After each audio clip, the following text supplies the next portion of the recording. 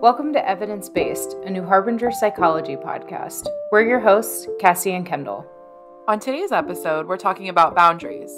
We're joined by Sharon Martin, author of the Better Boundaries Workbook. She is a licensed psychotherapist who has been practicing in San Jose, California for over 20 years. She specializes in helping individuals struggling with perfectionism, codependency, and people-pleasing using cognitive behavioral therapy, mindfulness, and self-compassion. She is also the author of the CBT Workbook for Perfectionism. She writes the popular blog Conquering Codependency for Psychology Today and is a regular media contributor. She's been quoted in publications such as Redbook, Magazine, Simple Most, The Huffington Post, and on Healthline.com, Today.com, and Inc.com. Hi, Sharon. Thanks so much for joining us. We're excited to talk to you today about boundaries. Oh, thanks so much. I'm happy to be here and happy to talk to you about boundaries, one of my favorite topics. Hi, Sharon. Yeah, like Cassie said, thank you for joining us. We've been working through the Better Boundaries Workbook ourselves, so this is really fun to be able to sit down and talk to you about it. Kind of to start and lay the groundwork for the conversation we're going to have, what are some of the common misconceptions about boundaries, and how can we start identifying what those are? Yeah, good place to start. I think often people feel like boundaries are something mean or selfish that they are sort of doing to somebody else almost. So they've sort of got it in their mind that sort of it's the reverse of what we really want to be thinking about a boundary in terms of a way to get a particular need of our own met, and that this is a completely normal thing, healthy thing for us to do because everybody has needs. And especially when we're talking about being in relationship with other people, it's important that sometimes we need to explain what those needs are and ask other people to make a change or do something to help us meet one of those needs. So again, going back to what you were asking in terms of the misconceptions, I think often it's really that people are feeling like I'm doing something that's not okay, that there's something fundamentally wrong about asking somebody to perhaps change their behavior, or even to assert that I need something or I want something in a particular situation doesn't feel comfortable for a lot of people. So that's where we kind of get into that, feeling selfish or feeling guilty about the idea of setting a boundary. And I think also people are probably familiar with boundaries in terms of limits, and we can talk some more about that. But that's really only one piece of boundaries as well. And the other thing I think that people often forget is that boundaries go both ways. And so we tend to put a lot of focus on setting boundaries, which again, that's important and it's valid and we should do that. But we also have to remember that we have to, be on the other side of it too. And we have to sometimes work on respecting other people's boundaries. So what are the benefits of, knowing your boundaries and setting your boundaries? And respecting others' boundaries, really. There's a lot of them. So again, going back to the idea of setting limits, because that's one aspect of boundaries that provides a lot of benefits for us. So part of it is that the boundaries they provide safety for us. Physical safety and emotional safety. I would say probably the emotional safety is really the bigger piece. Unfortunately, I'm sure there are some people who are listening who will find themselves in physically unsafe situations where you need to, change your behavior, ask somebody else to make a change so that you can be physically safe. But more often, it's something that we sort of talk about in terms of this idea of emotional safety that emotionally abusive, it feels emotionally painful or hurtful to be in that experience. And that's where we often need to set limits with other people to protect ourselves from being harmed in any of those ways. The other thing is that boundaries help us to maintain our sense of self. And what I mean by that is, if you think about yourself as a unique individual, a separate person from other people. Of course, we're connected to other people, but we're each our own individual selves. And if we don't have a boundary that really provides that defining line between where I end as a person and where you begin. We start to have this sort of sense of enmeshment where we don't have that definition anymore. And I get unclear about what my ideas are, my thoughts, my values, my opinions, because it's harder for me to distinguish those from other people's. So again, that's that element of sort of losing a piece of yourself that can happen if you don't have a boundary that distinguishes, who you are as a person. And the other piece that's sort of related to that is that boundaries will help us to understand what we're responsible for and what other people are responsible for. And this is related to that piece of being able to distinguish, myself from somebody else. Because when I do that, I'm also aware of what's in my control, what my commitments are, the things that I can actually do something about. And by understanding that, I'm less likely to perhaps accept the blame for something that somebody else has done. Anybody can say, hey, it's your fault, you didn't do this. But when I have clear boundaries, I understand what actually is my responsibility or my commitments. Let's see. The other thing that we can talk about is certainly how boundaries help our relationships to be better. And I think this is one of those misconceptions that people often have, going back to your original question, is that people often think that boundaries will create friction in relationships, and they can. I can't tell you that a boundary is not ever going to create any friction, but there are ways that we can work with that. But ultimately, boundaries can actually make relationships stronger. They can help there to be a stronger connection rather than a disconnection, which is what people are afraid will happen if they set a boundary. They'll be angry. There'll be that conflict that happens. But actually, when we're setting boundaries in our relationships, what we're doing is we're making explicit our expectations and our needs. And when we do that, a number of things can happen. One thing is that we're more likely to have fulfilling relationships because our needs are getting met and we feel respected and we feel understood. And there actually tend to be fewer conflicts and misunderstandings in relationships where there are boundaries. Because again, when you're clear about what you expect from somebody else, then there's less of the going back and forth of, well, I didn't know that's what you wanted, or I didn't know that was the expectation. And there's less of that violating of the expectations because it's clear from the get-go. And this is something that for a lot of people is a really different idea because we go through life with so many assumptions that we think that it's clear to other people what we want them to do or how we want to be treated.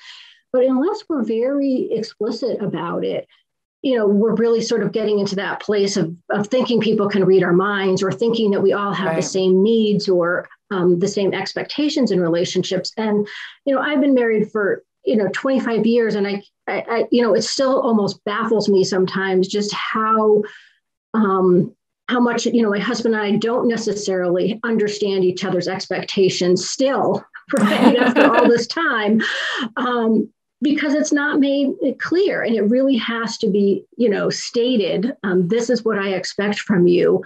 And when you do that, then people can make informed decisions and they can let you know, yes, I can do that. No, I can't do that. And sometimes that's where there's a place for negotiation, that not all of our boundaries are, so fixed that there isn't a place where we can have a negotiation or a compromise about certain things. That's not going to be, the case if it's a safety type of issue generally, but a lot of things in our relationships, there is a place where we can have some compromise on our boundaries and come to agreements that work for both people. And again, that's where, we end up with relationships that start functioning much better and they feel better to everybody. Sure. I really like Sharon tying the importance of boundaries to emotional safety and also to your sense of self. Um, Obviously, that makes a lot of sense when those things are threatened or out of a line. Someone is, violating those boundaries or the lack of boundaries you have for yourself, and so that seems like a really important catalyst to start the boundary setting yourself. I was curious, in your book you mentioned flexible boundaries. Can you talk a little bit about what that means? Because I know starting out with like really strict hard boundaries is probably really difficult for people, especially those who are feeling like they're being taken advantage of or not able to set the boundaries. So could you explain what the flexible boundaries mean? Yeah, part of it is related to what I was just talking about in terms of understanding that there are some boundaries that we can negotiate, that we can have compromise on. And again, this goes back to, that original question of a misconception, because I think that's another one, is that people think, the boundary has to be fixed. I say what my boundary is and it can never change. But the truth of the matter is our needs are always changing. Our circumstances are changing. Our relationships are changing. And so our boundaries are also always in flux. That's not to say that, it may change from day to day with the same person, but there are certain boundaries, of course, that I would say are pretty, fundamental, that remain mostly the same. But going back to this question about, a rigid boundary or a flexible boundary, it's interesting because often people will find that they actually move between having boundaries that are too rigid and boundaries that are too weak. So people often have a combination of the two. And when we have weak boundaries, essentially we're not setting boundaries when we need to. So we're not speaking up about things that we need. We're, letting people walk all over us. We're not having a voice in what's going on in our lives. But again, oftentimes we'll move to the place of the other extreme, which is we, set boundaries that are so harsh. It's almost as if we wall ourselves off from other people. So when you've got a really rigid boundary, that's a place where you'd be refusing to compromise, even when it could actually be helpful in that situation, or you're not letting people essentially into your emotional experiences. So if you've got a really rigid boundary, you might have difficulty trusting people or forgiving people. So it's like, okay, if you've crossed that boundary, now I'm going to put up an even taller boundary, a stronger boundary. I'm going to, keep you out. And again, this is an understandable response that a lot of people have when they've been hurt in relationships, is I don't want to be vulnerable. So I erect that really strong, rigid boundary. But the problem is that we're not really leaving any space for us to discern, does it actually make sense for me to let this person in? Is it okay for me to ask for something in this relationship? Because even that can be a very vulnerable thing to do in certain relationships. And again, like I said, it's important that we understand that this is a normal response that you're having to being hurt. But we want to find, kind of that balance in between where we've got boundaries that are working for us, that are helping us get those needs met. But we don't want to keep everybody out either, because that's not a fulfilling way to go through life, is to have, yourself walled off from other human connections as the only way to feel like you're safe in the world. Does that make sense? Yeah, definitely. I have a question. Maybe this is going back a little bit, but how can you sort of identify what your boundaries might be? Like, is it always just like a gut instinct, like this is, where my boundary lies, or is there a way to sort of self-reflect and find out what your boundaries might be? Yeah, I think there's a combination. Certainly, we can think about different areas of our life and think about the fact that we need boundaries in different sort of types of boundaries, to meet different types of needs that we have. so we can think about what kind of boundaries do I need in my interpersonal relationships, or what kind of boundaries do I need at work, or what kind of boundaries do I need with my finances or my time. So that's one way that we can look at it, and that can be helpful, I think. The other thing is it can be helpful to pay attention to the way that you're feeling in different situations. And this is sort of working backwards, but I think once we get the hang of it, it can actually help us be more proactive with it. But essentially, if you're noticing that you are feeling perhaps uncomfortable in a situation, or angry or hurt by something that somebody has done, those are all cues that there's possibly a boundary issue going on. I'm not going to say 100%. There could be something else, but I think people are often surprised at just how many of the struggles that they're having actually do relate to boundaries.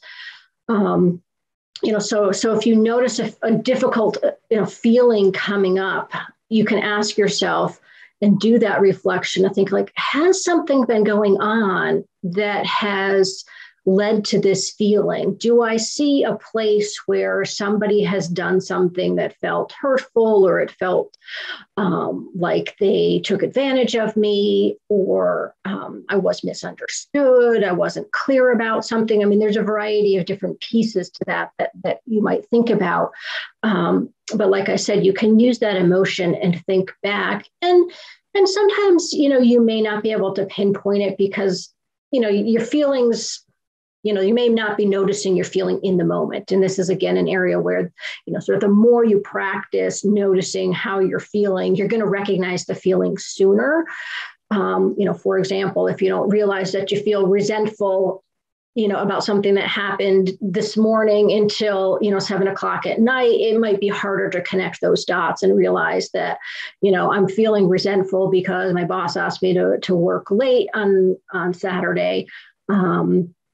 Whereas if I noticed that in the moment, I might have gone, oh, that feels like a boundary issue right there. And that's something that I need to pay attention to and figure out how I can set a boundary there, so that I don't feel, upset about the fact that I have, my boss wants me to do something that doesn't really work for me.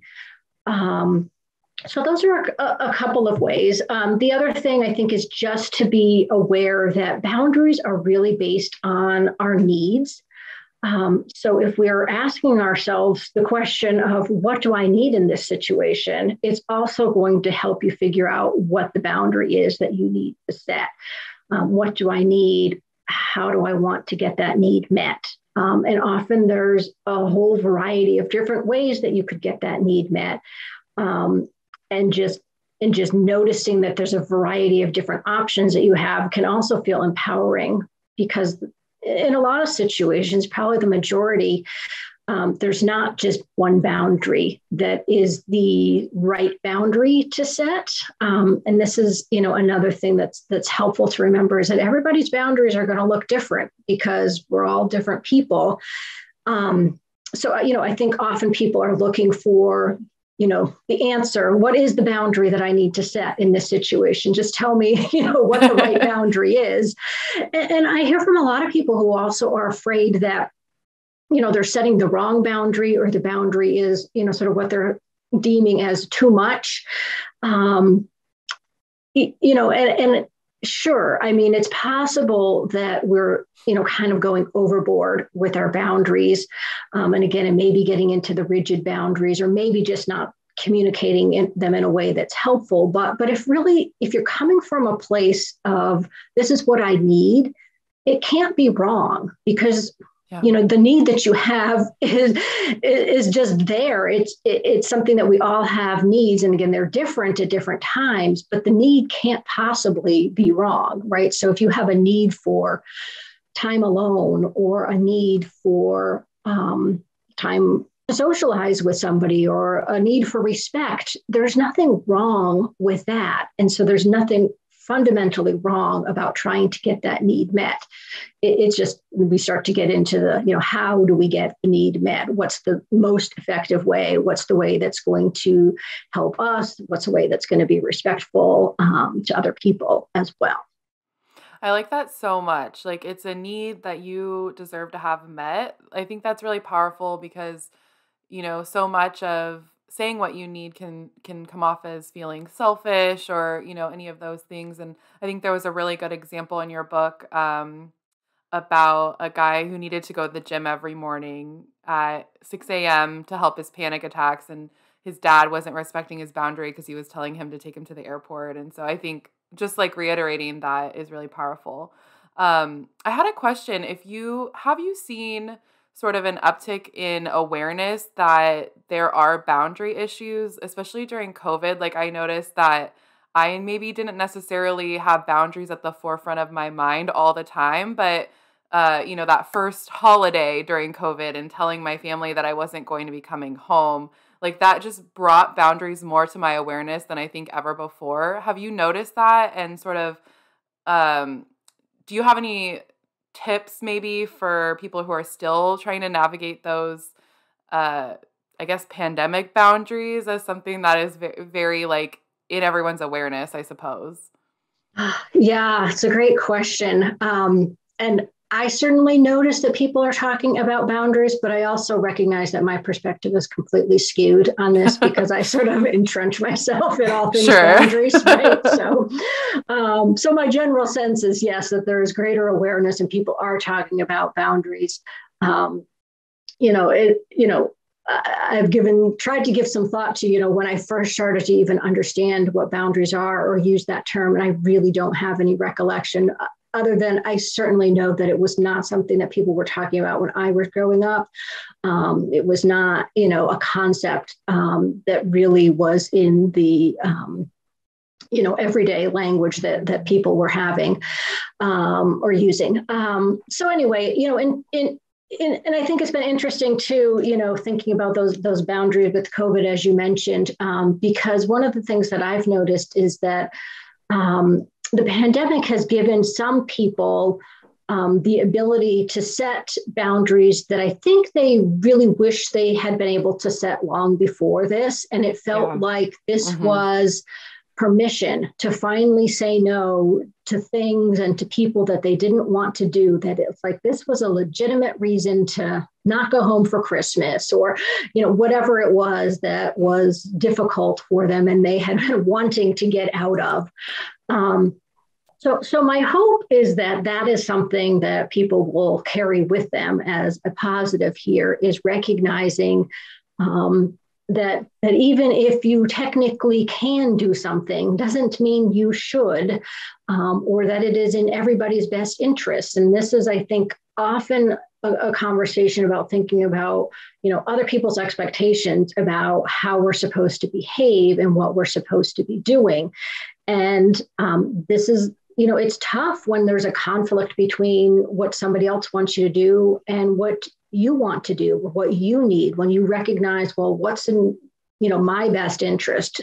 And again, this can be a need from any variety of different areas. It could be a need, if we use this example of going to visit family, it could be that it feels like it's not good for your emotional health to do that. Or it could be that it's not good for your financial health to do that if it's going to cost you some money, or it's going to be damaging to another relationship that you have. So there's a whole variety of different reasons why you might be feeling like that's not something that's going to work well for you. But of course, it's hard when you've got family members saying they want you to come, or again, there's just the expectation, there's guilt that often comes along with that. People feel like they're doing something wrong, they're letting people down, people are going to be angry with them. And sometimes that is the reality, is that when we start doing something different, other people are upset with us. Sometimes that's anger. I think sometimes it's hurt that maybe comes out as anger. And sometimes it's a whole variety of different things that nobody's really identifying because nobody's really talking about what the feelings are or even what the expectations are. It's just sort of a lot of unspoken, kind of mess of emotional soup, if you will, that just feels really crappy for people. So anyway, now I feel like I'm just babbling on about it, but I do think boundaries have been, something that people have embraced and said, okay, maybe this is a useful thing, but I think once. Well, the pandemic's been interesting, of course, in terms of just its waxes and wanes here. And I think people are in all different places about what they feel like they want to be doing in terms of spending time with other people and so forth, or even just people have. There's not just personal relationships, I think, that we're talking about here. It's also questions of going into the office or various other things like that as well, about thinking about what feels comfortable for people. But I think maybe the message in all of that is, really trying to think about what does feel right for you. What is the need that you have around this, and how are you going to meet that? And recognizing, again, that that's okay. Whatever it is, that your need might be different than your sister's or your boss's, but that doesn't mean it's wrong.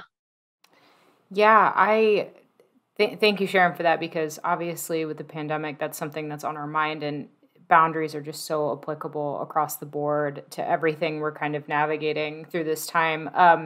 But going off of talking about how it's, in any sort of scenario, it's going to be difficult, or there's going to be some challenges that come with setting boundaries, whether it be professional or in a friendship. But what makes it so complex with family? It seems that creating boundaries with your family is just such a complicated matter. And what about that makes it so hard to do, being with family? Well, I think with family, we're often talking about patterns that have existed probably your whole life. So it's a little bit different than friends or acquaintances, people at work. Those relationships and I think identities are not quite as fixed, and so generally, the longer you've been behaving a particular way, you're interacting with somebody in a particular way, the more challenging it can be to change that pattern that you've got going on. And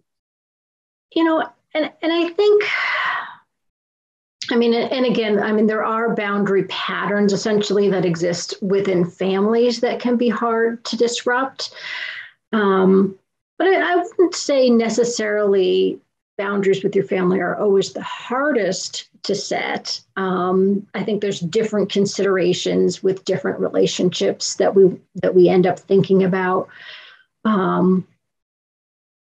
But again, a lot of the issues that we have with boundaries often have stemmed from stuff that happened in childhood. So, chances are, if you're struggling with your boundaries, probably other people in your family are struggling with their boundaries. So again, right, we put together, a whole group of people who have boundary related struggles, and it's going to be more complicated than perhaps if you, having a boundary issue at work, but your coworker, has really healthy boundaries.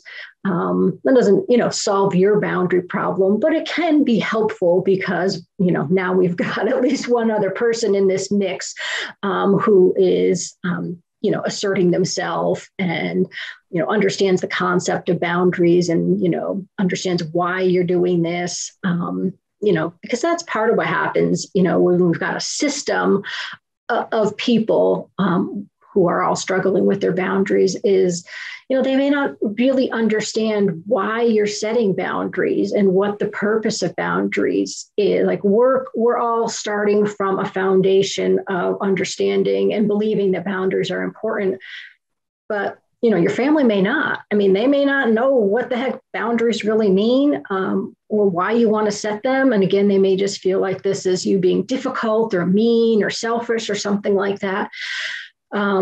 And I think it's easier to set boundaries with people when at least there's an understanding that we all share that this is something that's a useful endeavor for us to try to do. Sure. And I can see, I guess when I say complicated with family, what I'm thinking of really being complicated is like an adult child setting a boundary with their parent and kind of like upsetting that order to say, okay, these are my needs and you're infringing on my freedom or whatever it may be, or my personal choices. And I imagine that that's a really tough one to navigate, telling your parents that you need space or that you're not comfortable doing certain things. And so yeah, that is I think would be the toughest piece. Yeah. No, it's a good example of it. I think in some families, no matter how old you get, you're still viewed as the child, right? And that sort of speaks to what you're talking about is, if your parents are still, acting as if, they're in charge of your life and they're making the decisions and you're supposed to go along with it. Right now, we do have some boundary issues going on there because they're not recognizing, first of all, that you are a grown-up person who has control over their own life and should be making your own decisions, and they don't really have too much say over that. I mean, depending on the circumstances, that can be a little bit different in different families, but I think as an adult, most adults want to feel like they are in charge of their own life. And it doesn't feel good to have your parent, telling you when you're 40 years old that, you need to, come out and clean the garage on Saturday with them. Right. I mean, it does sometimes upset that order that you're talking about. But, again, there's probably going to be some pushback and some adjustment that needs to go on there. And I think that's another good thing to remember is that sometimes it's not just that people are upset with your boundaries. I think sometimes people don't understand them. And honestly, sometimes there is just an adjustment period that needs to happen. Again, if we use that example of, if you've been basically doing what your parents, asked you to do for the last 40 years, and then out of the blue, you start saying, no, that doesn't work for me. Your parents are going to be just baffled. Like, what the heck is going on? I don't know why you're acting like this.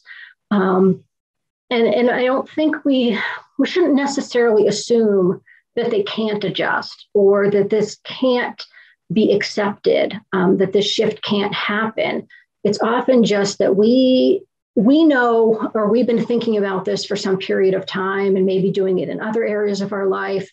And so it's like in our head, we're further ahead with this change process than they are. Mm-hmm. And sometimes we need to just give them time to catch up, to adjust, to start understanding, again, why you're doing this and what it's going to look like and what they can expect from us. So that it's not just this shock to their, system that feels completely foreign to them. So what are some ways that we can enforce our boundaries? And do you have any tips for saying no, really? Mm-hmm. Well, I do think there are nicer ways to say no. And that's, again, the challenge that I think a lot of people are afraid that they're going to hurt people's feelings. They're going to let them down. And that's all valid. But it's entirely possible to say no in a nice way, to be polite about it and to be succinct. I think sometimes people feel like they need to give a lengthy explanation of why they're saying no. And that's, I would say, generally not needed. Sometimes it's not helpful. Sometimes providing all of the details really just, gives people a place to sort of pick apart, your reasons. But that's, I think, an issue of sort of knowing your audience, who it is that you're saying no to, and if they're likely to just say, okay, I respect the fact that you're saying no, and that's enough, versus other people. But again, in close relationships, sometimes it does, make sense to explain the reasons why. But we want to pay attention to things like our tone of voice, I think, and our facial expressions. Those are two things that are very important. It's not just the words that are coming out of your mouth, but it's the way that you're saying it that matters probably just as much. And part of that can be, genuinely letting somebody know that you are sorry that you can't help them with that. I mean, that doesn't change the fact that you're saying, no, I'm not going to do it. But it doesn't need to be a harsh, statement that you're making to them. So that's that part of it. Enforcing boundaries it's hard. There's sort of no way around that. But it's important that we, give some attention to it, because you're absolutely right. I mean, it's not just about setting the boundary, but it's also thinking about what are you going to do if somebody doesn't respect that boundary. And there is no, right or wrong answer to that question. Again, it's very specific to the relationship and to the particular boundary and the context about what else is going on. I mean, you can think about just the difference between how you might respond if this is a situation where, you're repeatedly asking somebody, to not do something that's hurtful to you. Let's just say it's you're asking somebody to not raise their voice when you're on the phone with them. And the person just repeatedly does it, time after time after time, right? That feels very different than if this is a one-time occurrence and the person then does it. But that's the end of it. And again, we want to think about the difference between, if that's, your father, or that's your child, or that's your best friend, or that's, your neighbor. Those are all, potentially really different kinds of relationships that might mean more or less to you. And that's going to also inform the way that you respond to that. But I think this also brings us to another important piece of this conversation, which is that we want to remember that boundaries are not about trying to control other people. And again, this is one of those big misconceptions that people have, is that boundaries are a way to get other people to do what we want them to do.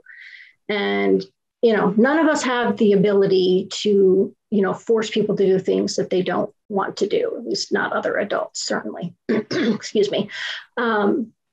So we want to remember, in these scenarios, when somebody is violating our boundaries, is that certainly we have choices about the way that we're going to be responding to that, whether that's going to be that we're going to ask them again to make the change, or maybe we're going to ask them in a different way to make a change. But we also don't want to forget that the greatest power that we have in any of these situations is in what we're going to do ourselves, in the behavior changes that we are able to make in order to get our own needs met. So again, we've been talking a lot about, relationships, and definitely when we're in relationships with other people, we can expect that some of our needs are going to be met in relationship with other people. So I don't want people to end up thinking that, you shouldn't expect, your partner or your best friend to meet any of your needs. But we can't expect them to meet all of our needs. And so this is the place where we need to remember that if I keep running up against the same boundary issue with somebody, perhaps it's not going to work for me to continue to try to get them to change their behavior. So that means I need to think about the options that I have in terms of changing my own behavior. And this can be difficult because most of us would rather that other people change, right? If we're honest about it, right? I'd rather not have to change anything that I'm doing. I'd rather that you do the changing. But if it's not working, it's not working, right? And then that's not helpful for us to continue to just try to force somebody to do something that once it becomes clear that that's not going to happen. That's not helpful for any of us. So anyway, we want to remember that doesn't mean, we're stuck. It doesn't mean that, we should let people walk all over us or not assert ourselves. It just means that the solution is something different than what we wanted it to be initially. So oftentimes, that means that, for example, I can hang up the phone if, you keep raising your voice after I've asked you repeatedly to stop doing that. At the extreme, it means, that I can maybe choose to have less contact with the person who continues to violate my boundaries. So there's a number of different things that we can do that are within our control in terms of, changing what we're doing in order to keep ourselves safe or to get our needs met, whatever those might be. It's really interesting, Sharon, to think about. For some reason, it was a light bulb moment for me for you to say, like, addressing the behavior in the moment as a way of setting your boundary, because sometimes when I think of boundary setting, I think of having this really formal conversation with someone where I lay out all of my expectations for our relationship to say where they've been violating my boundaries, and I've resented them for it, even though they don't know that, or, something along those lines. But it is really empowering to hear that it doesn't have to be, either end of the spectrum. It can just be boundary setting in the moment for that behavior, to just draw your line in the sand to say, I'm not going to accept this kind of behavior. If you're yelling at me, I'm asking you to stop. And so when someone's violating your boundaries, or you have a recurring person in your life who takes those boundaries and stretches them, even when you're going out of your comfort zone to tell them, that you don't want them to behave that way towards you, what are some ways that you can navigate, just a boundary violator in general? Like a chronic boundary violator. Yeah. Yes. I think probably most people know somebody who kind of fits into that category. And I think the first thing that is helpful is just to recognize that is the truth about this person is, because part of what we want to do, if like your boundary is not working, if you're setting a boundary and it's not, doing what you're hoping it's going to do, is like, we certainly want to be able to look at ourselves and think, is there a different way for me to set this? Is there a different way for me to communicate this? Like, is there something that I can improve upon in order to make this boundary work better? But sometimes, you go through sort of the checklist, and again, there's lots of stuff in the book that can kind of help you think through that process. But sometimes the answer is no. I'm really doing all of the things that I can do to set this boundary, and it's still not working, especially if it's a particular person in your life.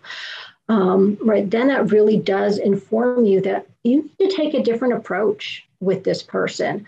And again, I think this goes back to what I was just talking about quite a bit, is that if you have somebody who is extremely resistant to making any changes, that's probably not the best approach.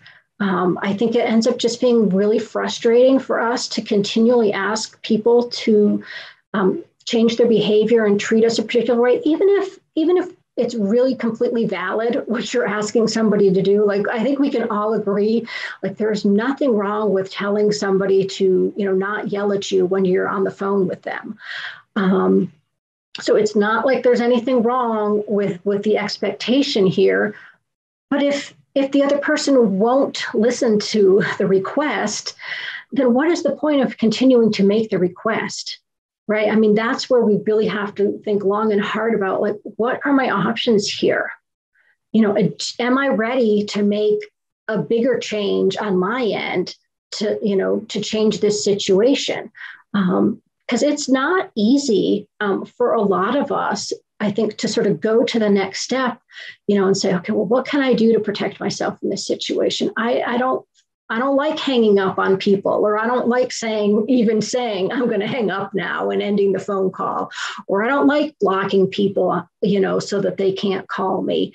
But those are options that people have. We all have to come to them, if we're going to take any of those actions, we have to come to them in our own time, right? It has to feel like, okay, that's what I need to do at this point. I've, maybe exhausted my other options. But again, I think it's important that we understand that we have options, And that there are things that are within our power to do rather than feeling like we are just victims of people who are going to violate our boundaries and there's nothing that we can do about it. Because chances are there is something that you can do. It's just a question of, are you willing to do it? I mean, is that need strong enough, for you to take the next step in order to get it met? So we've talked about our boundaries being violated, and we're all really aware when those are being violated. How can we be more aware and apply that same level of awareness to others' boundaries that they've set with us? Like, how can we be sure that we're not violating those boundaries? Or also, what are some common ways that you might be able to tell you're violating those boundaries if they're not verbalizing it to you? It's such a good question and so important because it's hard to look at your own behavior. And I think, as you're saying, I mean, it's obviously it's just harder to notice when you are violating somebody else's boundaries than it is, to notice when your boundaries have been violated, because it doesn't feel the same, right? I think when our boundaries are violated, as we're talking about, there's often a feeling, sometimes a strong feeling that comes up for us around that. And once again, I mean, it is going to depend on, I think, the nature of the relationship that you have with the other person. If it is a closer relationship, I think we can even initiate having conversations about boundaries in order to be proactive with them. I mean, if this is something that really matters to you, I mean, you can say to people that you're close to, I want to make sure that I'm respecting your boundaries. This matters to me. I mean, because that's a form of telling them that you care about them. You tell them that you care about, the boundaries that they have. And so you can invite feedback. You can, encourage them to let you know if you are violating some of their boundaries, if that's not something that you're aware of. And have, conversations about this. And again, I think when we frame things in terms of our needs, sometimes it can feel a little less, maybe conflicted for people. Just the notion of saying, talking about, well, what do you need in this situation? Here's what I need in this situation.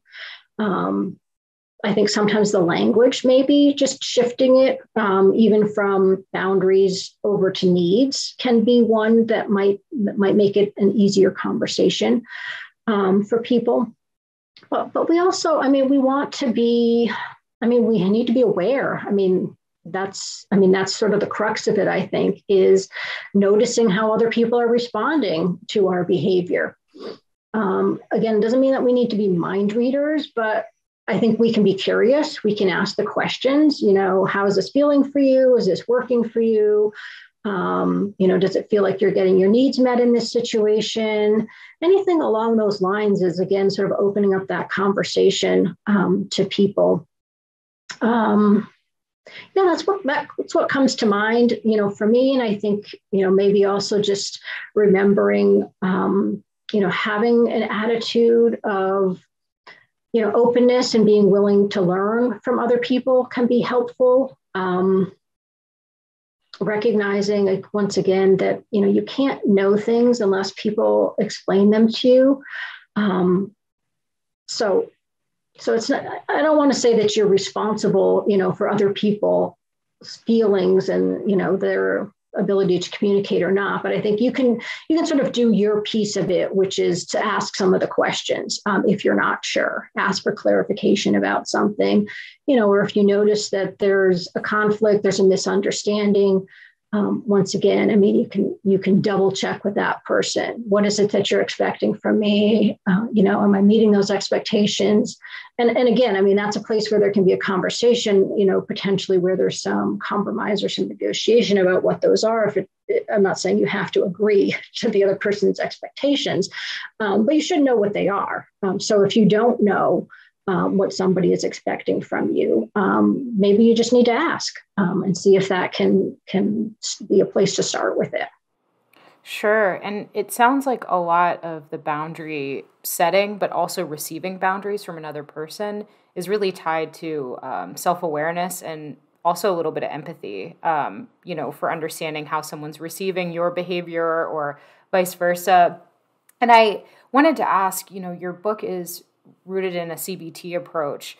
Why is CBT the modality for treating boundaries, or for coming up with an effective treatment plan to work through those scenarios? Sure. Well, when we what we're doing when we apply CBT to this situation is what we're doing is we're looking at sort of the idea of where is my thinking getting me stuck in this situation, right? So I can think about like I have a behavioral goal, maybe like I know what boundary I want to set, but then there's something going on in the way that I'm thinking about the situation that's making it hard for me to do that. So a couple of examples are, thinking about the idea of I feel guilty in this situation, or I feel afraid to set this boundary, right? That's sort of an emotional, block, if you will, where that feeling is getting us tied up and unable to move forward with the action that we want to take. So when we look at the thinking, the cognitive aspect of it, we can kind of deconstruct that. We can look at what's really behind that and find some different ways to think about the situation so that we're not going to have our thoughts and our feelings getting in the way of what it is that we want to be doing in order to set boundaries. So I want to shift gears a little bit. We've talked a lot about boundary setting in relationship with other people. I want to talk a little bit about setting boundaries with ourselves as a way of self-management. Can you talk about why this is important to set boundaries with yourself? Yeah, it's another one of those aspects about boundaries that the people kind of forget about. We tend to just focus on the aspect of boundaries and setting them with other people, which again, I think it's like on some level, it's always just easier to think about, I want to ask other people to do something. Right. Right. But if you think about the aspect of a boundary as a limit, right, whether you're setting the limit for somebody else or you need to set limits with yourself, right? This is like the basic, element of managing ourselves and our own behavior is that we have to set limits for ourselves. And we do this all the time. And I think we're more aware of some of the limits that we set for ourselves. Probably we're mostly aware of the ones that are difficult for us. But depending on, the things that are easy for you to manage in your life, you may not even realize that, for some people, they're really good about going to bed at the same time every night. And for other people, that might be a huge struggle, right? So you might be aware, you might not be aware of that particular, limit that you're setting for yourself. Or, people are often, setting limits about how much money they spend or how much alcohol they drink or when they do their chores or, any number of things. But essentially, when we set some limits for ourselves, it helps us to be healthier physically and emotionally. And it also just helps our lives run more smoothly.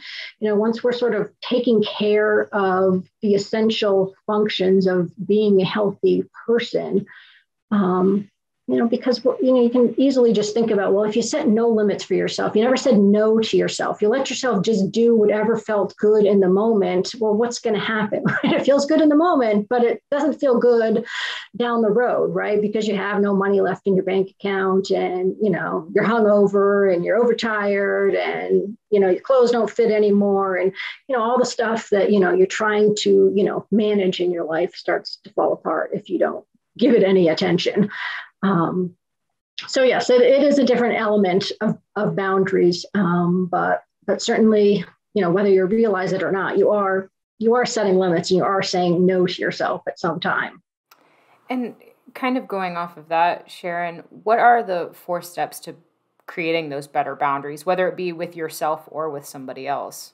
Sure. Well, what we want to do is, first of all, think about what it is that we need in any particular situation. We want to have an awareness of what is it that I need here? And what is it that I want the outcome to be in this situation? once we know that, that's the beginning of understanding what our options are, and creating a plan for ourselves, right? First, we have to know what we're trying to achieve, before we can get to a place of actually doing it. And we want to make sure that we're considering all of the different options that we have, and choosing the one that seems like it's the best option for this particular situation. And then, of course, we're going to take some kind of action. We want to create a specific plan about how we're going to do that. So there's some accountability that we build into that so that we know what we're going to do, when we're going to do it. Because here's one of those other aspects is, like, often I think we have good intentions, but if we don't have a concrete plan, then how are you going to know if you actually saw it through? Right. And if we're going to then, kind of do that reflective work and look at it and really try to determine, was this successful? How successful was it? We're going to try to look at the boundary setting and figure out, do I need to make some changes? And if so, what changes? That's that element of, fine tuning our boundaries. Is like, we're never really done. I mean, I don't know, that's maybe the good news and the bad news. You're going to set boundaries for the rest of your life. But as we're saying, they're not static, so we're always adjusting our boundaries. So there also has to be some process of, looking at the attempt that you made to set the boundary and understanding what part of this worked, what part of this needs some adjustment, what are some other things that I could do to get this need met, or to set this boundary in a way that it's going to be received more effectively.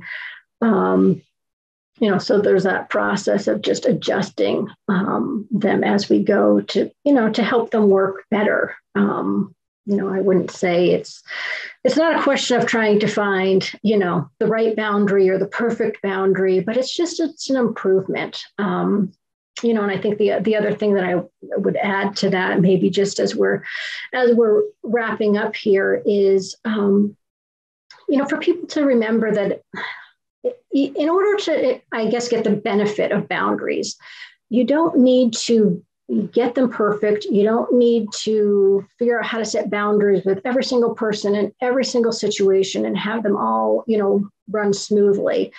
Really, if you start to make some incremental changes, and even if you can, just set a little bit, more boundaries or a little bit better boundaries, things that work a little bit better for you in your life, you're going to start to see some changes, even if it's not, everything. So I guess it's just sort of a message of, we don't want to get stuck in the all or nothing thinking about boundaries and thinking that we've got to figure everything out about boundaries in order for it to help us and our relationships in our life run more smoothly. That little changes can add up to, significant changes, really.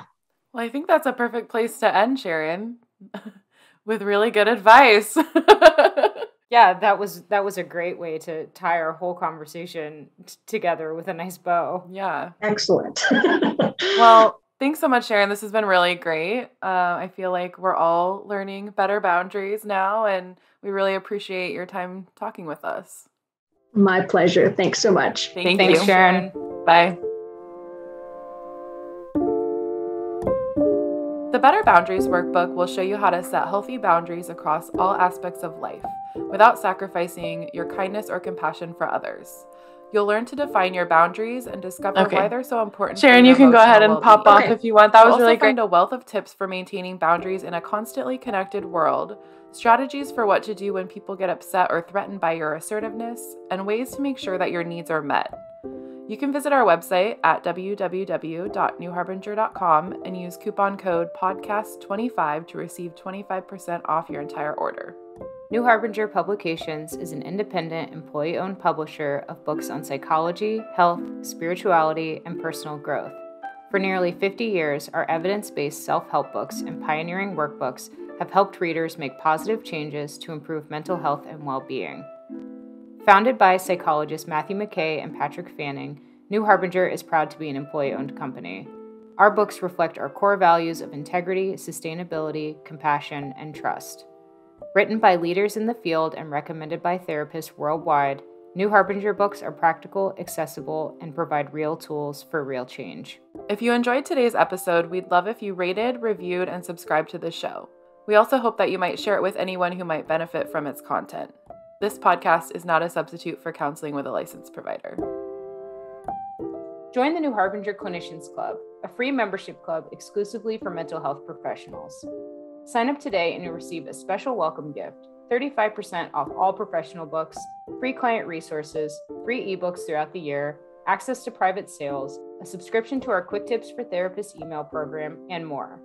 Visit newharbinger.com/clinicians-club for more information.